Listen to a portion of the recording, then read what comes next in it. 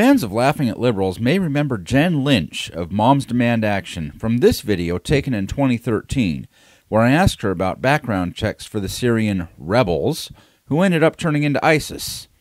She didn't seem to care about the children of color being victims of gun violence.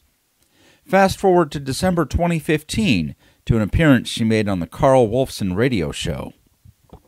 It's working, Carl. The work that we are doing is working. The movement has been built, and it is growing. It is growing. We here in Oregon are one of just a handful of states that now require a background check on the sale of every single gun. That's right. And that's something that just wasn't in the realm of possibility.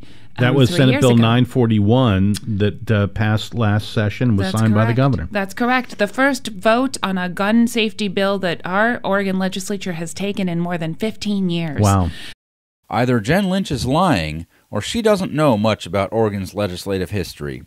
There have been several gun-related bills that have come up for a vote in one or both of the chambers, some of which went on to get signed into law, others died going through the legislative process.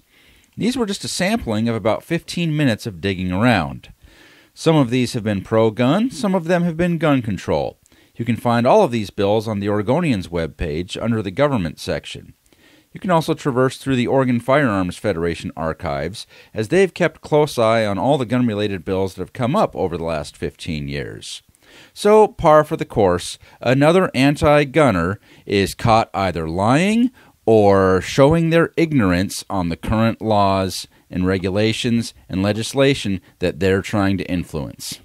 That was Senate Bill 941 that passed last session and was signed by the governor. That's correct. The first vote on a gun safety bill that our Oregon legislature has taken in more than 15 years. Wow. And that's only through the grassroots organizing effort of groups like Moms Demand Action and Ceasefire Oregon and the Oregon Alliance, who have been working hard to make sure that 80% of Oregonians who want to see common sense gun safety laws are being heard by their legislature.